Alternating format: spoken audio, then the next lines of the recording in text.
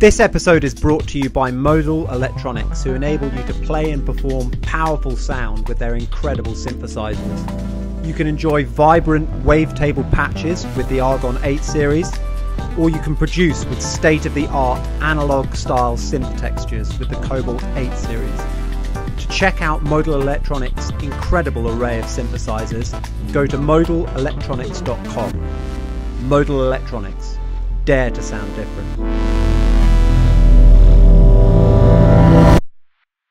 How big a role does music play in your life?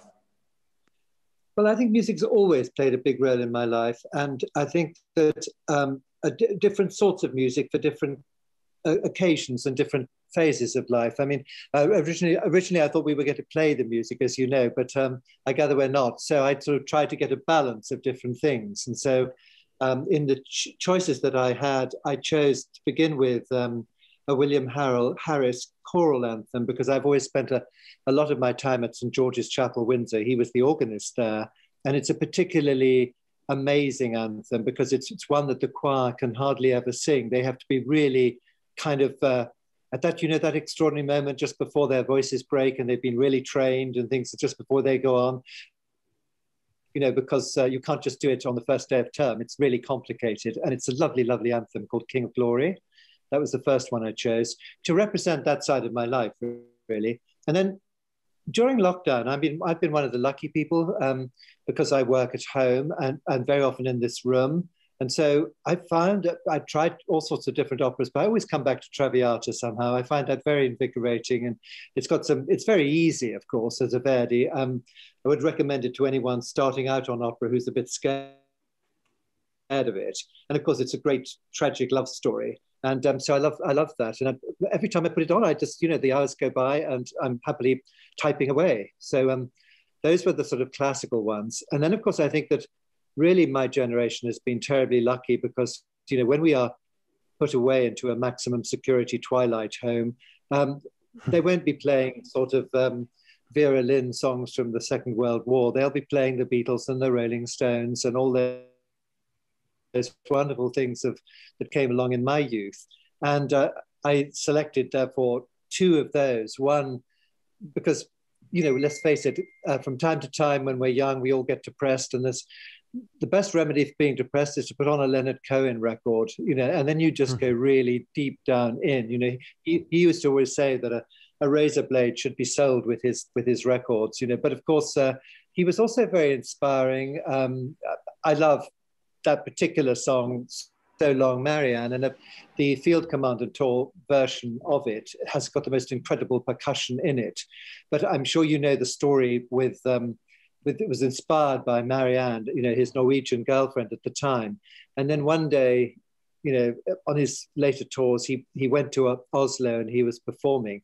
And she went along and bought a ticket and didn't want to kind of like say that she was there. And she was sitting in the audience, and she, by that stage, was probably a little old lady, you know, 70 something. And she said, you know, that she didn't want to go and see him or anything. But she said, I just kind of felt that he knew that I was there. And can you imagine what that must have been like to hear this song played by so many people? And I saw Leonard Cohen 5 times live, which was fantastic. One way back in 1974 in the Albert Hall. And then, of course, as you know, he lost all his money and he had to come back and do more tours. And so I saw him 4 times quite recently. Fantastic. I took my son once, actually, when he was very young, and you can always tell whether children like it or not because they, you know, they can be polite, but they can be enthusiastic too. And of course, Hallelujah, they all knew because of Shrek. You know? Yeah. So Long Marianne is a number of covers of that. But yeah, that's such an incredible story. And did she publish? Did she do an interview, or did she publish something?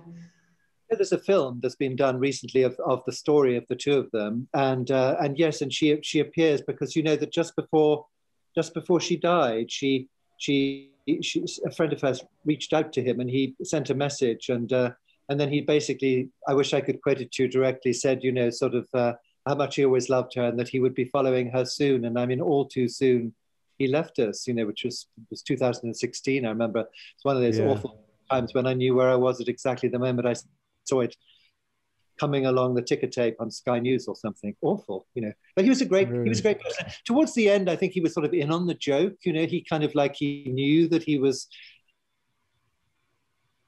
sort of his messages of gloom and doom and things, you know, were sort of like almost funny sometimes, to be honest, you know.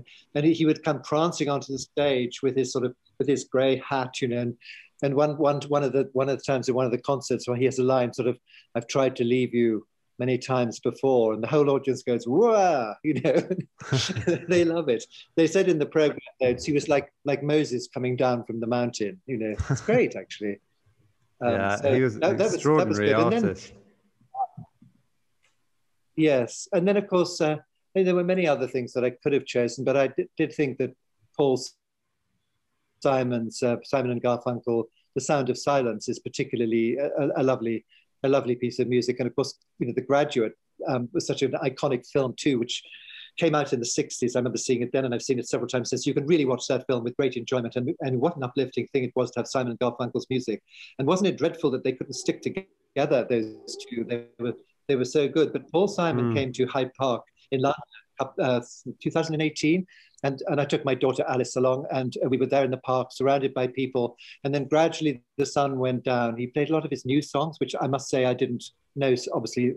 In fact, I didn't know them at all, frankly. But just towards the end, just as we were about to go home, came The Sound of Silence. And it was kind of like floating around in my head as I went back. It was wonderful. Yeah, that is such a beautiful piece of music. And I mean, were you not a fan of Paul Simon solo? Were you a bigger fan of Simon and Garfunkel? I'm a fan of both of them together and solo. Both of them, yeah, for sure. Absolutely. No, I just think it was sad that they couldn't stick together, because it's very selfish, but we needed them together, you know. But he's good on his own too. He was very good. It's interesting that you mention Simon and Garfunkel and Verdi, because in terms of opera, when I first went to Italy and my parents tried taking me to, I think it's called Torre del Lago in Tuscany, which is a beautiful place to go and see opera, but aged 7 or 8, I didn't really appreciate it too much, but we always had Simon and Garfunkel on in the car. And I do remember just falling in love with that music. And of course, now going to an opera like that would be great. Although, you know, I'd make no pretense to be too knowledgeable about opera, despite the tongue-in-cheek name of the greatest music of all time. I mean, I guess, you know, it's... we do feature a lot of artists like Paul Simon, though. We haven't had Paul Simon himself, but people of his era and generation, we have a lot on the show. Yes, of course you do. Yes, absolutely. But of course, I think the reason I think I took to opera particularly, because when I was working in London, there was a guy in the flat below, and he kept playing pop music, and I thought, well, I put on Radio 3, and I recorded Traviata, and I recorded Otello as well. That's another lovely one, and I once discovered it was on at Covent Garden, and I hadn't got a ticket, but I kind of went outside the opera house and hung around for a few minutes, and guess what? Somebody came up and sold me one, and I was all on my own, and I didn't have to worry about anybody else enjoying themselves. I didn't have to take anybody out to dinner afterwards or worry about my car being on a yellow line or anything, and I really loved that. That was the best evening. Terribly selfish, but I think you need to go into it, don't you, gradually? I think that's for sure. I've been to Glyndebourne before and struggled through. It was 9 hours of Wagner. I preferred my experiences in Tuscany. I do. I mean, it is extraordinary. It was extraordinary going to see the Wagner, but it was too heavy and involved for my first adult experience. I'm trying to listen to a bit of Wagner to get into it. And I did sing in Tannhäuser when I was at school, which is a very nice one, a nice chorus. You know, we used to do those choral things at school when I was like 16, 17, 18. That was great fun. And I've got one more which actually is a song which hasn't been released yet, which it's by a girl called Diana Rosalind, or sometimes known as Diana Trimble. And it's a recording, it's called Whisper Wind. And I don't know how I can kind of like, maybe I can put this up on my social media afterwards, or perhaps a link to it or something. Because I'll link to it in the show notes as well. Oh, will you? That's yes. Great. You can get it if you Google it. But very sadly, she died in January, far too young. And it's the most, you know, the sort of music I like, because I've explained, you know, it's very much in that genre. It's haunting, it's poetic, and she's got the most lovely voice, and she should really be better known. And it's terribly sad that she died out in New Orleans, and her sister is trying to do a kind of like a GoFundMe to try and rescue her, her musical legacy, because we don't know what's out there still, what's still in her apartment. It's kind of one of those terribly sad things. I never knew Diana, but I've met the sister. So. And that really, I've listened. I just keep putting that on. I've listened to that about 10 or 12 times. Very, very. Yeah, I thought it was beautiful. But how old was she? She was in her 50s, and she'd done a number of different things. And she was, she read poetry and all sorts of things. She was also kind of a bit of an activist, I think, and she, I think, went through different genres of music. But this is the one I really love. I can't help saying it's the most extraordinary voice. And anyway, I just thought I'd like to mention it. It's very good to mention people who perhaps don't get enough credit, and hopefully highlighting them in the podcast can be a small part in making her legacy better known. Yes. Well, I think as long as it can be collected together, and something can be done with it, would be fantastic. But anyway, it's just a very, very beautiful one. So when I had this opportunity, I thought, I'm going to mention that one. Yeah, and you mentioned in your email that you had found lockdown in some respects, quite a joy. The actual experience of being in lockdown. So how big a part did music play in that, and why did you find lockdown, to be a joy? Well, of course, the one of the joys of lockdown was having the time to listen to the music. I am subscribed to one of those channels, and I could choose anything. And while I'm working, I can listen to music at the same time. I have to make a confession to you. I'm one of the few people that you will ever meet who can earn an honest living in bed. I am a writer, and I have a laptop, and I very often work in bed. Some people do that, but actually I was mainly living in London. I have an apartment in London with my son, the son, another son that I haven't mentioned yet. I took Arthur to Leonard Cohen. I took Alice to Paul Simon, but the other son, George, was living with me in London. And we were kind of like, it's not going to get us, this pandemic. We're just going to go around it quite normally. And then actually suddenly decided, like the Russians leaving Moscow before Napoleon swung in 1812, that it was time to go. And I'm very lucky to have this house in the country in Wiltshire, which is right in the middle of Salisbury Plain. So my children are out of school. I work at home. I've got a large garden. I've got a nice house. I've got all my books around me. The spring we had in London and in England was beautiful last year, really, really beautiful. So I've had a chance to see every bud opening, and I'm right in the middle of Salisbury Plain, which I could walk for miles and miles and miles without seeing anybody. So, I really can't complain. In fact, I've done more work in lockdown than I've done for ages. And I've given, in the last few weeks, I've given a lecture in Toronto, one in Palm Beach, one in New York, one in San Francisco, and one in Connecticut, all from this chair, basically.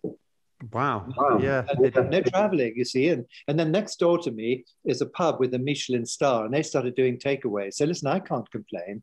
I've had yeah. I mean, it's good to hear people making the best of it. And not only that, but it's not even making the best of it. It just sounds very, very pleasant. Well, the thing is that, listen, I know a lot of people have had an absolutely horrible time, but fundamentally what the government asked me to do at my age was just to keep out of the way. And so I was happy to do that. And I think it's been an opportunity to be a bit contemplative and to think actually what you do want to do with the rest of your life, and the things that you miss doing, and the things that you absolutely don't miss doing, and the waste of time of all this traveling around to sometimes to give a talk somewhere. It can take 24 hours out of your day, and all you do is one little talk. So it's great for people. Yeah. I'm lucky. I'm very lucky. I appreciate it, and I've managed to keep out of the way. And because I didn't spend any money on fuel, I don't mind spending money in my Michelin star pub next door and buying delicious things to eat. and so in terms of that side of things, I can see why you'd find it pleasant. In terms of work, do you not miss the travel aspect at all, or is that rather a bore if you're kind of doing, as you say, only a 20-minute talk and you've got to travel around a lot? was it more thrilling earlier when you first started traveling? I think, of course, if, for example, I was going to go to Palm Beach and then go on to New York and to San Francisco and give those talks live. And I was rather looking forward to that because I've never been to Palm Beach. And I was thinking, to go to San Francisco, which I have been to, would be very good fun. But to be absolutely honest with you, the fee would have been eaten up in incidental expenses along the way.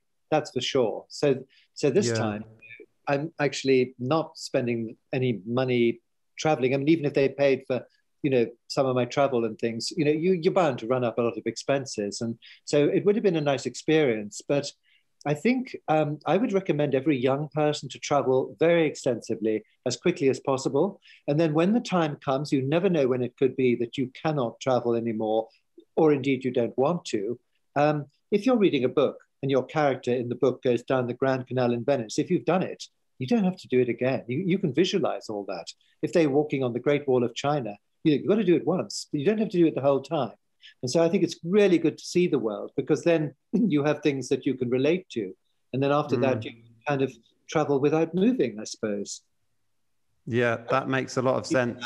That does make a lot of sense. And, I'm currently in the process of, not right now, but as the vaccinations hopefully roll out and travel becomes more possible rather, it would be good to finish off seeing the world. I think that really hits the nail on the head, what you've said there about trying to see it quite quickly when you're young, when you've still got that appetite, because it becomes less and less possible with kids and things like that, with children. It does also, you never know when any particular country is going to be impossible to go to for political reasons, that sort of. So if you have the opportunity, I think it's really good to take it. And when you're really young, a little bit of discomfort. I don't mind discomfort now, but you're better at it when you're young somehow, I think, too. Yeah, absolutely. I think it probably becomes a bit of a drag. Certainly a lot of people who have to travel a lot for work, touring musicians and such who come on here, they sort of say, oh, the gigs are great, the concerts are great, the travel is a real bore. So I want to turn our attentions now to the royal family. But first of all, I want to ask, because you have been, by all accounts, an extraordinarily prolific writer and a royal biographer and writer about the royal family. How did you first start getting into this? And I'd love to hear more about your career to start with, and what made you so passionate. Absolutely. Well, I was brought up in London, and apparently we used to come to this very house for weekends. And once apparently I burst into tears as a little kid, and it was when pressed as to why I was so upset. I said it's because I won't be seeing the lifeguards again until next week, because they used to ride through Hyde Park. Well, they still do, perhaps not at the moment, but normally they do. And then my mother took me to see the state visit of the Shah of Iran, Shah of Persia, and I enjoyed that so much that I asked to be taken out of school to see the state visit of President de Gaulle. And so I saw these great processions in the Mall, and I got into all that. And I did see the Queen going by in a car once or twice in London. Remember down Beauchamp Place, of all places, which wasn't the sort of place you'd expect to see her. But anyway, she did go along there on one occasion. And I mean, maybe she goes there often. But anyway, I remember seeing her then. And then, to be absolutely honest with you, I started, like a lot of people, collecting press cuttings and cutting out pictures and sticking them in albums. So I would say that my interest was very much of the, what you might call the train spotting or stamp collecting kind of interest. And was very, very lucky to have one of those headmasters who was very, very knowledgeable about lots of things. And we had one of those Easters at school, and he took a group of us in our last term at prep school to St. George's Chapel for St. Matthew Passion, actually. And while we were waiting in the queue, he talked a little bit about St. George's Chapel. And I thought, gosh, that's the place for me. And I was very lucky because then I got in off the general list to Eton College, which of course is just over the bridge from Windsor.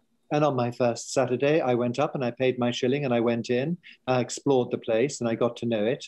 And then eventually, well, I mean, I was only 14 or 15. I became a chapel guide on Sunday afternoons. You know how grim school is, a boarding school on a Sunday afternoon, unless you're sort of to mechanics or something specific.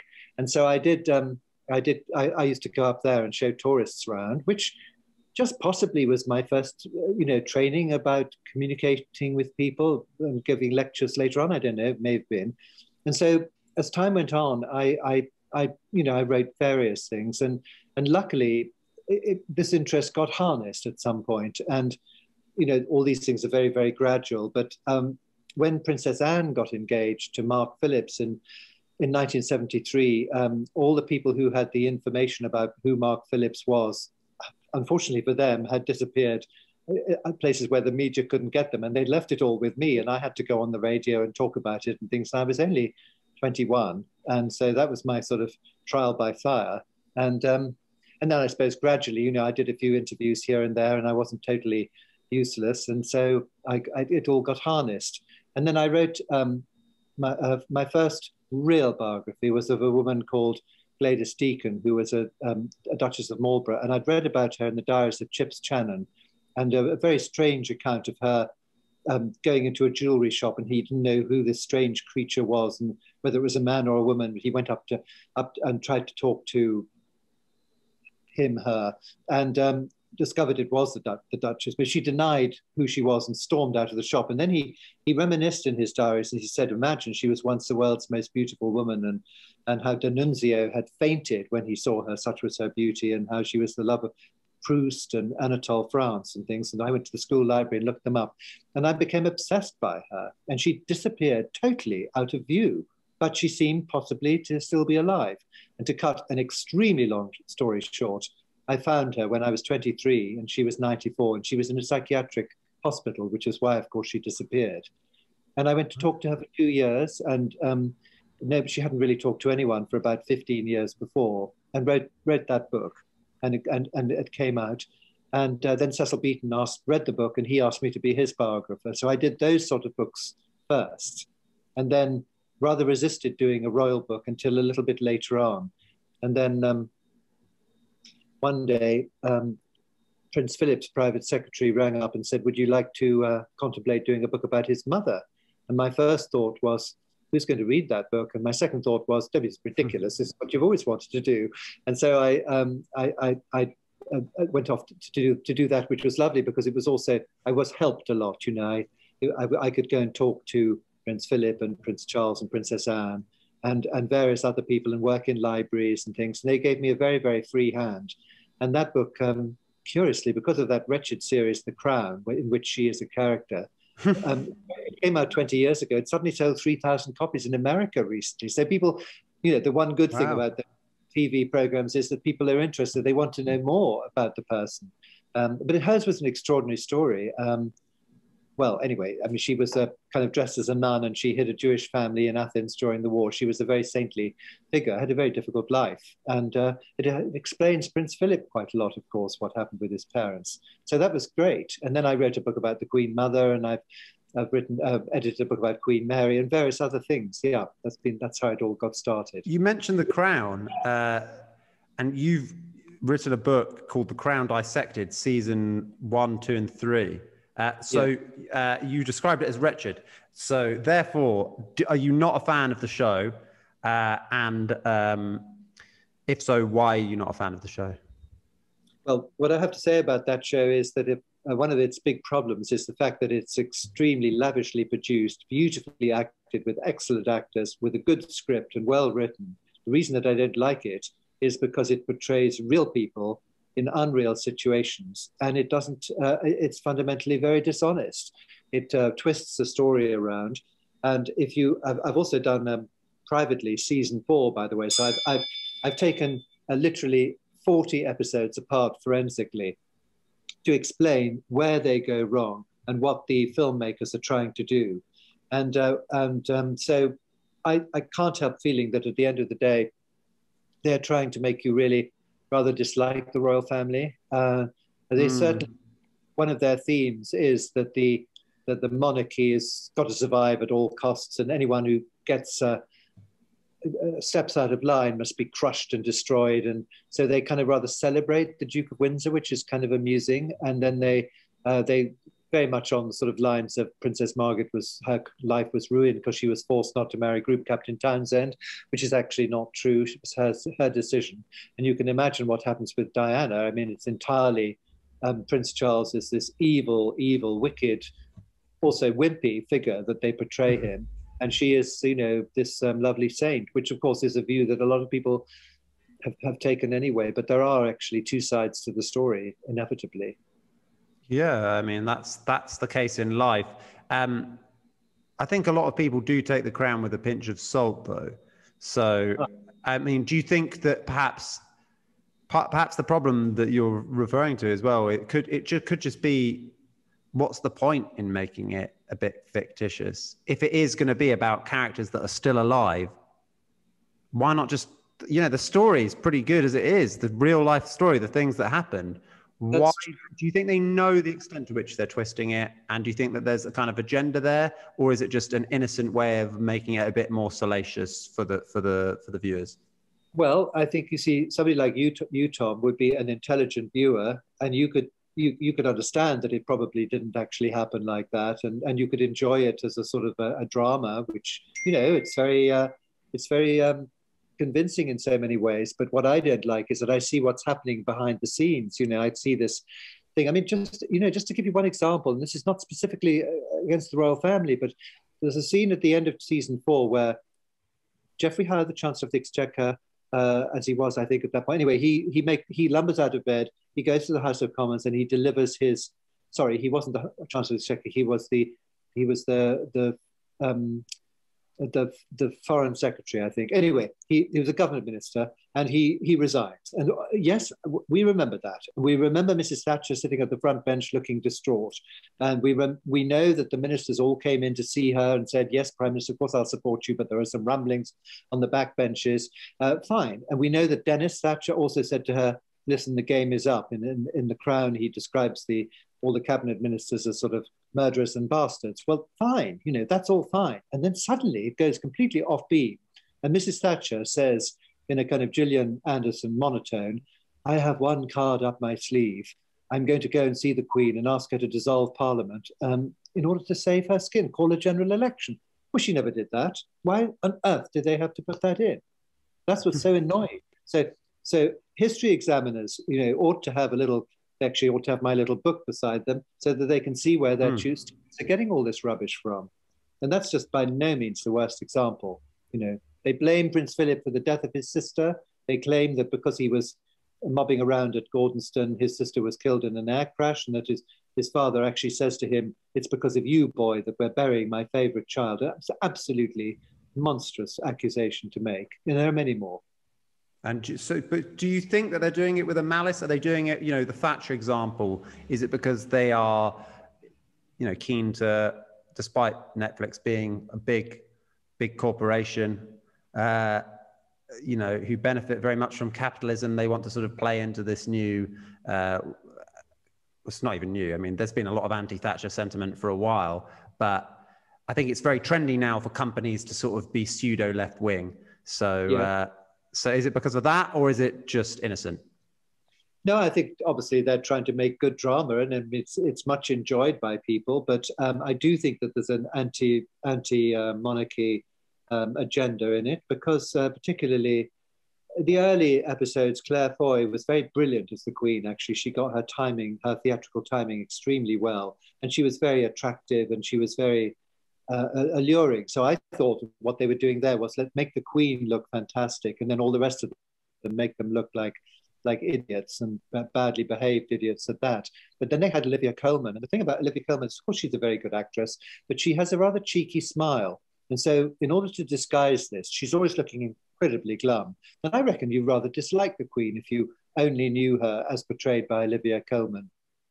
I'm not alone in thinking, by the way. And no, it's definitely dangerous. I mean, Peter Morgan says that he sometimes had to conflate incidents and events, but he said we must never get away from the truth. But actually, he gets away from the truth the whole time. And his advisor, Robert Lacey, has come up with an extraordinary theory that there is what he calls the truth, and then there's what he calls the emotional truth, which seems to me that if you don't like the truth, you kind of like invent you would like the truth to be.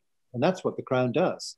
Well, this actually plays very nicely into, talking about that interview as rather irritatingly, some people like to refer to the Harry and Meghan sit down with Oprah Winfrey as, because this is kind of being referred to as their truth, as if truth isn't this sort of objective thing. It's, I can have my truth. Well, that just is total nonsense. If we could all have our truths, my truth would be that, in fact, I'm a world-class footballer and an excellent pop star, and that I'm not taking anti-balding medication. But sadly, none of those three things are true. So, I don't understand. Where did we start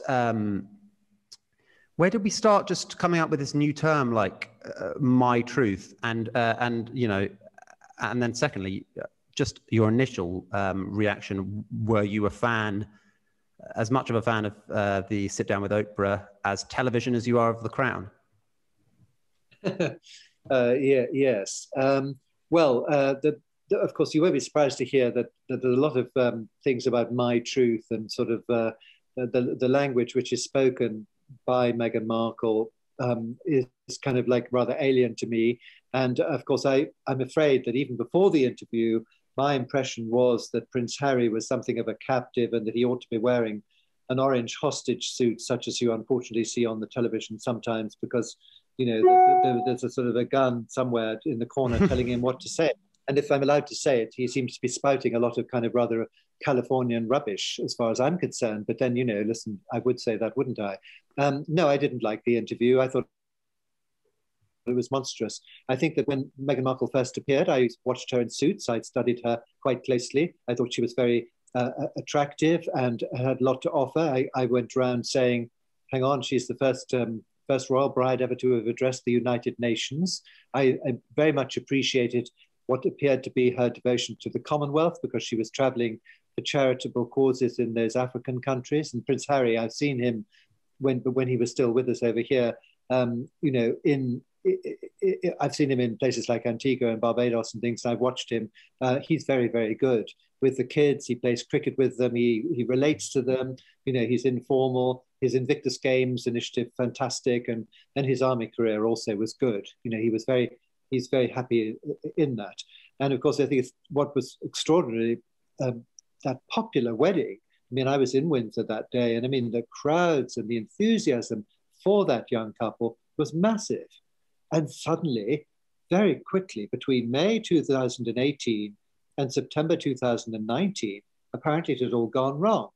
And my suspicions were raised originally when I heard these rumors about staff not being able to be kept, an endless turnover of secretaries and people like that. Because, if you can't work with people, that's usually a very, very bad sign. And then because I do things at Windsor, I heard rather more, about incidents that had happened with her being rude to the gardener and stuff like that. So this was a bad sign. And then when the baby was being born, I'm not an obstetrician, Tom, as I'm sure you realize, but I never heard of a baby being born and then the mother subsequently going into labor afterwards. It's usually the other way around, isn't it? But that's what appeared to happen. That's what we were told. We were given confusing information. And then we weren't allowed to be told who the godparents were. Actually, I couldn't care less who the godparents are, but I immediately got rather annoyed because I feel there is always a deal that you have to make with the general public. We didn't want to interfere with the day of the christening. We just wanted to share it all, as members of the general public from afar. So she was clearly trouble, and she's been trouble ever since. And then, of course, off they go. And then, well, the story. I mean, they decide they're going to move off to Canada and they settle in California. And then I begin to start unpicking it all. And I realized she dumped her father, she dumped her first husband, she dumped her Canadian chef lover in Canada, she dumped Jessica Mulroney. In the Oprah Winfrey interview, in my opinion, she also dumped the whole of the royal family. And I rather wouldn't like to be too certain how long she'll hang on to Prince Harry. She'll hang on to him for quite a long time at the moment because he's her ticket to these Netflix deals and so forth. But there'll come a time when she won't need him anymore. He'll be rather difficult to market after a while, I suspect. And as for the interview itself, I don't mind people promoting themselves. The Queen was very generous to them. She said, off you go, give it a try. She left the door wide open for them to come back a year later. They didn't do so. If the royal family go into the commercial arena and the political arena, that's very serious. So, if Harry and Meghan want to go into that arena, fine, but they must therefore distance themselves from the royal family, and they mustn't use in my view, they mustn't use these titles because it's a lot of "Hi, I'm Harry," "Hi, I'm Meghan." But if you listen to the end of their podcast, it's thanks to the Duke and Duchess of Sussex for their contribution. So they are using the title. I mean, we wouldn't be talking about her, to be honest, if she wasn't married to Prince Harry, would we? No, no. I thought Suits. I mean, I thought Suits. I'm not trying to be unkind. I thought Suits was bang average. It was just forgettable stuff that I watched when I was hungover at university. I'm not going to rewatch it. Probably in 20 years, no one would be talking for it if it wasn't for this. Suits was very much that, actually. You're quite right. But what happened was, it was, as you know, it was a legal thing. And so let's say it lasted for 45 minutes. For the first 42 minutes, there was an insoluble legal problem. And in the last 3 minutes, extraordinarily, it got solved. And then you went on to another episode where exactly the same thing happened. She was attractive in it. She was... she was great. She was fine. She got a lot further in her life than most people who are criticizing her, for sure. It's not an anti-Meghan thing, but so... No. One thing that trying to put myself in the shoes of the people who are, because people have picked a side. Either they hated the interview and they think it was, ghastly, or they loved the interview and the truth, their truth being revealed. And so one thing that I'm kind of keen to get to the bottom of is, why does anyone think it was a good idea or necessary, if this is such a serious problem, that Meghan was feeling suicidal and that there's flagrant racism in the royal family? Why was it a good idea to do this kind of counselling session with Oprah Winfrey in public? Well, it wasn't a good idea at all. But what I think she has always been going for, and that's why I'm a little bit worried about the whole marrying Prince Harry thing and then taking him away, isolating him from his family and friends and army and work, is that she is seeking what she's now got, which is global recognition. And Oprah is a stepping stone to that path. And what I think I really can't forgive her for was that she did mislead us in certain facts. She misled us about the title of the baby, Archie, and about the security issue. And she linked those two things to say that the reason he didn't get a title of prince and security was because there was worry about the color of his skin. And that was outrageous, because that actually pointed a finger specifically at the royal family and the royal household. But what she achieved, which I think is also unfortunate, is a huge sort of racial dissent debate generally all over the place. The mental health thing is another of these toxic subjects which you can't discuss, because, everybody has to be very careful about that sort of thing. And when she said I know it was designed for an American audience. She said, went to human resources. Look, you or I, and let me put it like this. Let's suppose that you were, you came from somewhere like Lithuania, and you got a job as a cleaner at Buckingham Palace, and you were hoovering the basement, and you had an issue. You go to human resources, and they will help you. That's what they're there for. But Meghan Markle doesn't have to go to human resources. She can pick up the telephone to any number of people. I mean, Prince Harry is involved in mental health charities. What's he doing? Why isn't he helping her? And also, she did say this suicidal thing. I have to be terribly careful what I say, because I'll be accused of everything under the sun. But I don't know, psychologically, there's a lot of postnatal gloom, and dreadful things happen after babies are born. But many mothers don't normally contemplate suicide when they're pregnant, because they would therefore be killing their unborn child. So, I'm not so sure about that. Yeah, I don't understand why people would have said no, and also, why would you go to HR if this isn't Ernst and Young? And even if you did work at a firm, when they keep referring to it as a firm, sure, there's a firm, I'm sure, but it doesn't kind of make sense. It's almost like this. It's like referring to it as a company, but then I'm having mental health problems and I can't ring up Prince Harry. I can't ring up Ed. I've got no one. No, really? I know. Exactly. And the thing is that, I don't think we would have minded her promoting her causes in conversation with Oprah, but she didn't do that at all. She wasn't given that opportunity. The only things that happened was she was slagging off basically the royal family and taking advantage on them. That's what it seemed like. she didn't ask any difficult questions about her relationship with her father or why she left her first husband, or, imagine what Jeremy Paxman or somebody like that would have done. That's what a lot of people have been saying to me, that Paxman would have been ideal, but what a woeful interviewer. Yeah. It's literally just the mind boggles as to how someone. I mean, she's obviously incredibly astute and successful and intelligent in many other myriad ways. But in terms of this interview, there's an accusation of racism. Who said it? When did they say it? Why did they say it? What's the point of the interview? Well, I know, exactly. Well, it's to air all these things. And it was all very staged and rehearsed, wasn't it? I mean, she is an actress, remember. She knows how to deliver her lines. And then when Prince Harry came along, he sort of kind of actually contradicted one or two things. And I think, you know what I'm thinking? I write these books called The Crown Dissected. I think Oprah Winfrey interview Dissected might have to happen. That would be great. That would be great. I will go through it line by line. How many times have you had to kind of give people the lowdown on this interview so far? Quite a few times, but I hate to tell you that I'm not a great one for believing that the BBC is very left wing, etc. But Nick Robinson on the Today Show cut me off.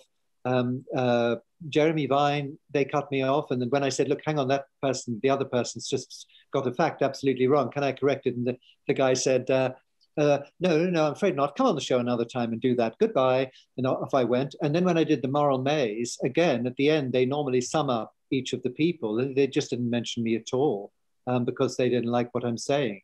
No, quite a lot I was asked to do it. But once again, the thing about the joy of this conversation is we can have a chat. But as you know, with the media, they really only let you say what they want you to say. They edit out what they don't want you to say. So that's why. Yeah, but I don't understand why. Why? It just keeps coming back to why. Why should we respect people who throw their whole family under the bus? I mean, I have to say that I don't want to touch the Meghan Markle,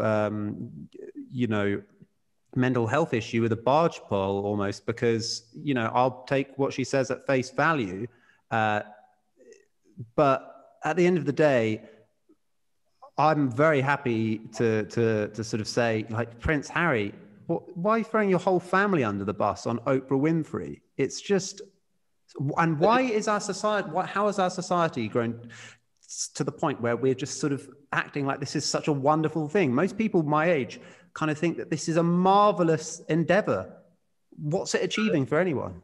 It isn't achieving anything. And I think it'll be very interesting to see what happens in the long run, because as you well know, most times when people give these members of the royal family give these interviews, Prince Charles with Jonathan Dimbleby, the Princess of Wales with Martin Bashir, Prince Andrew with Emily Maitlis, and they all rebound on the person in the end.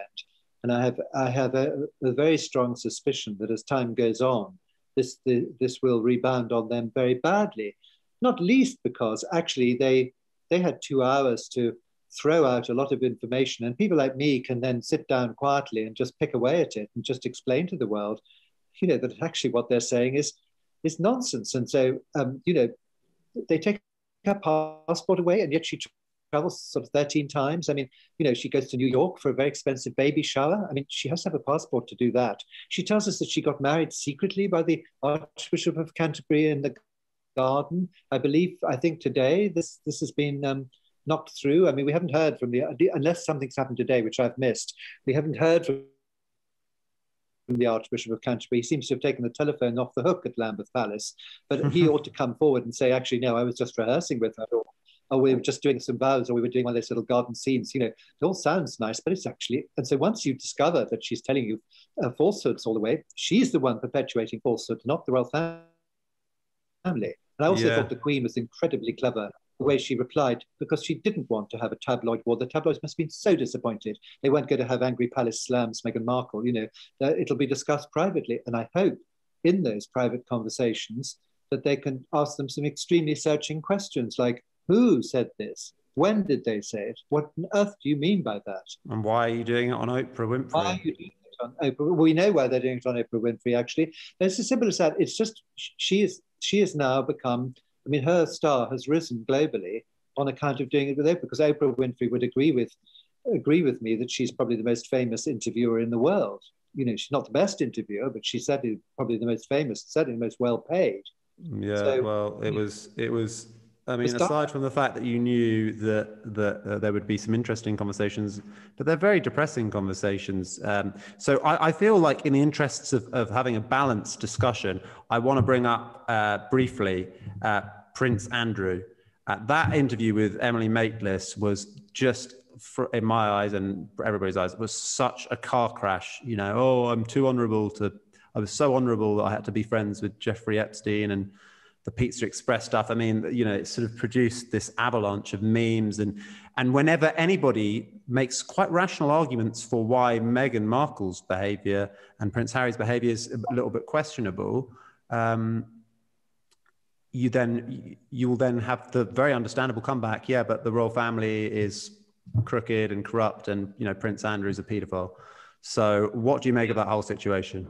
Well, I couldn't agree with you more that he was most unwise to give that interview, and I suppose that he isn't the most cerebral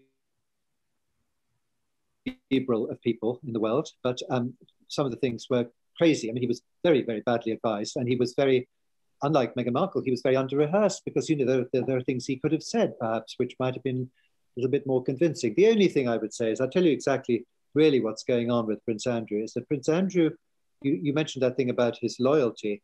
His loyalty may very well be misplaced, but he's always been extremely good to his ex-wife, Sarah Ferguson.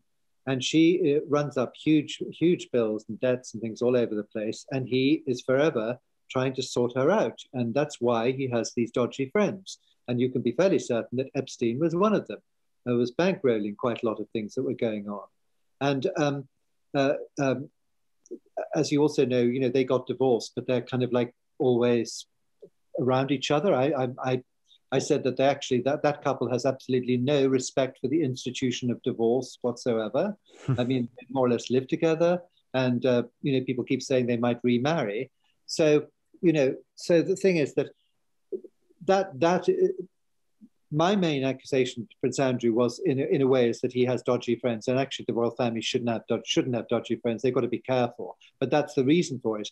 As to him being a paedophile, I don't know whether he's a paedophile or not. I suspect he is not a paedophile, and I suspect even if he had some kind of a relationship with a particular girl who's accusing him, you know, she was of a certain age. I mean, listen, that's not what I call a paedophile. I mean, I don't want to be, you know. No, I know. Do I? If she was 17 years old, it sounds like it sounds like a dodgy circumstance for him to be involved in. It sounds like the interview was ill-advised, but in England, you know, the age of consent is 16, and allegedly she was 17. That's the point I was trying to make. But the point is also, Prince Andrew hasn't been convicted of anything, and we don't know. People keep saying, oh, he won't cooperate. Presumably he has been advised by lawyers not to go to America, because presumably they would like immediately arrest him and put him in prison to discuss things with him. So he's not going to do that. And also, the other thing I will say in his favor is that after this interview, when he was asked to step down, he stepped down immediately. We haven't heard a squeak out of him since. What is unfortunate for him is that I don't really see how he can come back. I don't think anyone wants him. You know, he wouldn't be beneficial to a charity, which a lot of the other members of the royal family are. You know, you wouldn't want him fundraising for you. You know, and he's a sad character, because he hasn't really made any good friends. And of course, as so often, you know, when somebody's in trouble, any kind of surly behavior, any disagreeable things that they've done in the past, this all comes out. But, you know, he's in a terrible situation now. He's sort of stuck there. You know, he can't do anything. There's no comeback for him now. No. And it must be really, but he's been terrible. He's been very depressed for a long time, because these accusations about him have been floating about, as you know, for many, many years before they came to a head in the interview. I mean, I don't know if he hadn't given the interview, whether, you know, he would still be taking part in royal affairs and things, and still be doing. Probably would be. It was a very bad decision. In terms of, you know, I could discuss some of these things with you all day. Sadly, I'm running out of time, and so I feel like I need to boil it it down to one question, which is how does the Queen keep things together from here on in? And if they come back to England, you know, is that likely? Wouldn't it be just so awkward? If I was, you know, my grandma wouldn't be letting me in if I did that. No, I don't think she'll come back. He may do. He may be sent back at some stage. If you wanted to find a good sort of like epitaph name like Alfred the Great for the Queen, the one you could apply to her is Elizabeth the Steadfast. And, you know, she has been through some bad times in the past with her family, and she's just had such a clear vision of what it is to be our Queen that she has just gone straight on forward and keep on with the job and keep on doing things the way she's doing them. And usually, in fact, always in the past, that has paid off. And what I could say to you is that I think this year, 2021, might still be quite difficult for people getting out and about. I mean, the doors will open, I'm sure, but people will be a bit cautious. But next year will be the 70th anniversary of her reign, her platinum jubilee. And jubilees, I've worked very closely on all the last three of them, right back to 77, 2002, 2012. It's a fantastic opportunity to celebrate the Queen and for everybody to have a lot of fun, for people to get things done during that year. If you want to build a village hall, call it the Jubilee Hall and you'll get it built, you know, and all those things happen. It'll be very positive. So, you know, just think back to this conversation in about sort of like a year and a half's time and see how things look then. I suspect they'll look very different. This episode is brought to you by Tingley. Tingley is on a mission to change the culture of gifting by encouraging everyone to give experiences rather than material things. Tingley's passionate team has handpicked the world's best experiences, including travel, adventure, romance, food, wine, and more, and brought them all together in one place. Tingley gives the recipient of the experience freedom of choice. Here's how it works. You purchase a gift box, Tingley sends an e-voucher or delivers a plastic-free gift box, and the recipient chooses from hundreds of experiences in over 100 different countries. There's no expiry date on any of Tingley's gift experiences. Tingley encourages us to give stories, not stuff, to treasure memories above possessions. To find out more, go to tingley.com.